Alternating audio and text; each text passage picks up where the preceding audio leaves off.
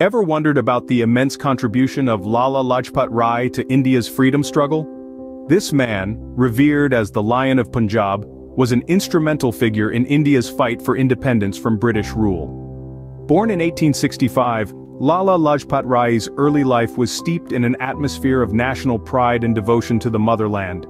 His moniker, the Lion of Punjab, was not a title lightly earned. It was a testament to his fierce spirit, unwavering resolve, and tireless dedication to the cause of Indian independence. His life and work are a study in courage, resilience, and the power of unyielding conviction. From humble beginnings to becoming one of the most prominent leaders in the Indian National Congress, Rai's journey is a narrative of relentless struggle and indomitable spirit. Without further ado, let's delve into the journey of this legendary freedom fighter. Born into a family of scholars, Rai's early years were marked by the pursuit of education. Lala Lajpat Rai, or as he's affectionately known, Punjab Kesari, was born on the 28th of January 1865 in the Punjabi village of Dudike. From an early age, Rai was imbued with the spirit of learning, thanks to his erudite family. His father, a government schoolteacher, believed in the power of education and instilled the same values in young Rai. This environment fostered in him a deep thirst for knowledge, propelling him to delve into the world of books and learning. Rai's formal education began in his birthplace, Punjab. He later moved to Lahore for higher studies, attending the esteemed Government College University. It was during these formative years that Rai's intellect began to shine, his passion for learning evident in his voracious reading and keen interest in diverse subjects. After completing his education in Lahore, Rai decided to pursue law, a field that held great promise and prestige. He traveled to Allahabad, a city known for its rich legal tradition, to study law. His time in Allahabad was transformative, shaping him into a skilled and eloquent lawyer. Rai's affinity for debate and his ability to articulate complex ideas with clarity and conviction made him a standout in his chosen field. Upon completing his law studies, Rai returned to Lahore and set up his legal practice. His early career as a lawyer was marked by his dedication to justice and his unwavering commitment to his clients. His reputation as a competent and principled lawyer quickly grew, attracting clients from far and wide. Yet Rai was not just a lawyer, he was a thinker, a reformer, and above all, a patriot. His legal career provided him with a platform to voice his thoughts, to challenge injustice, and to advocate for the rights of his fellow Indians. But it was not long before Rai found his true calling, the fight for India's freedom.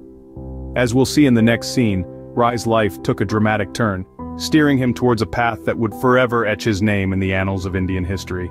The year 1888 marked a turning point in Rai's life, as he stepped into the political arena. As the wave of nationalism was swelling across the subcontinent, Lala Lajpat Rai, a young lawyer from Punjab, decided to devote himself to the cause of India's freedom. He joined the Indian National Congress, a platform that was gradually becoming the voice of the Indian people against the British rule. Rai didn't just join the Congress, he infused it with a new vigor, a new energy.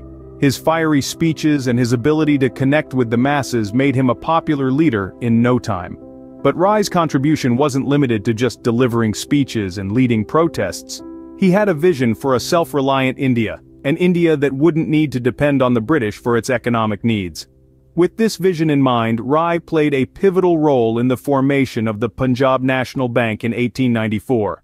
The bank was part of Rai's larger plan to promote indigenous industries and to challenge the economic dominance of the British. As the years rolled on, Rai's commitment to the freedom struggle only grew stronger. He became a staunch advocate of the Swadeshi movement, a movement that encouraged Indians to use goods made in India and to boycott British products. Rai's impassioned appeals to the people to adopt Swadeshi had a profound impact. From the villages of Punjab to the bustling streets of Calcutta, people began to understand the power of Swadeshi. It was a peaceful yet powerful protest against the British rule. But Rai's fight for freedom was far from over. His journey, filled with countless struggles and sacrifices, was just beginning. He was ready to face whatever came his way, all for the love of his motherland. He was, after all, the Lion of Punjab. His roar was just getting louder. But Rai's fight for freedom was far from over. With the passage of the infamous Rowlatt Act, Rai's revolutionary activities took a new turn. This act, passed in 1919, essentially allowed the British authorities to imprison any Indian suspect without trial, a move that was seen as a blatant disregard for basic human rights. Rai, ever the champion for justice, could not stand idly by. He rallied against the Rowlatt Act with fervor, leading peaceful protests and using his influence to spread awareness. Rai's eloquence and passion resonated with the masses, and his protests soon gained momentum. Yet his actions did not go unnoticed by the British authorities. Inevitably, Rai's vehement opposition to the Rowlatt Act led to his imprisonment. Yet, even behind bars, Rai's spirit remained unbroken. His resolve only strengthened, and he became more determined to fight for India's freedom. Rai's imprisonment served to fuel the fire of rebellion, not just within himself, but among his fellow countrymen as well. Upon his release, Rai didn't miss a beat. He jumped right back into the fray, this time as a key figure in the non-cooperation movement. This was a nationwide campaign initiated by Mahatma Gandhi, aiming to resist British rule through non-violent means. Rai, with his unwavering dedication to the cause, played a crucial role in the movement. He advocated for peaceful protests, boycotts, and strikes, urging Indians to stand up against their oppressors. Despite the harsh realities of his imprisonment, Rai's revolutionary spirit remained undeterred. He continued to fight, to resist, and to strive for a free India. His courage inspired many, his words ignited the spark of rebellion, and his actions laid the groundwork for the eventual freedom of India. Rai's relentless fight for freedom, however, came at a great cost. Yet, it's a cost he was willing to pay for the love of his country, for the hope of freedom, and for the dream of an independent India. In the end, it was his indomitable spirit and unwavering commitment to the cause that etched his name in the annals of India's struggle for independence. In 1928, Rai's life was tragically cut short during a protest against the Simon Commission. This commission, an all-British panel, was set up to review India's constitutional progress without any Indian representation. Rai, alongside his fellow patriots, fiercely opposed this blatant disregard for Indian voices. During a peaceful protest in Lahore, Rai was brutally lathi-charged by the police. Despite being severely injured, his spirit remained unbroken. He rose, dusted himself off, and continued to lead the protest with unyielding determination. It was in this moment of profound resilience that Rai uttered his famous words, "Every blow aimed at me is a nail in the coffin of British imperialism." These words echo through time, a testament to Rai's unwavering commitment to the cause of Indian independence.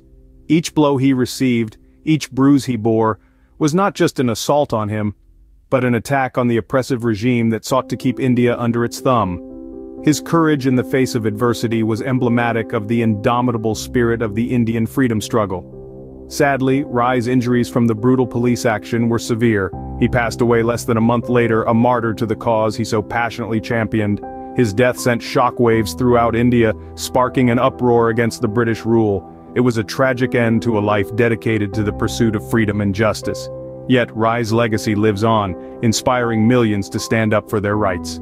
His fearless commitment to the cause of freedom, his unwavering belief in the power of peaceful protest, and his resolute stand against oppression continue to resonate with us today.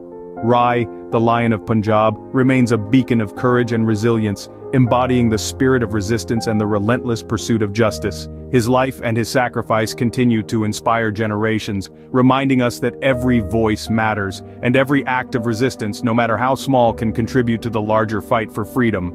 Yet Rai's legacy lives on, inspiring millions to stand up for their rights. Lala Lajpat Rai's life was a testament to his indomitable spirit and love for his nation. A lion in the truest sense, Rai roared in the face of adversity, unyielding in his pursuit of India's freedom. His early years, steeped in education and enlightenment, prepared him for the pivotal role he was to play in India's struggle for freedom. Rai's entry into the freedom struggle was marked by unwavering determination and courage. His revolutionary activities, even under the shadow of imprisonment, highlighted his indomitable spirit. He was a beacon of hope, a symbol of resistance, inspiring millions with his tenacity and resolve.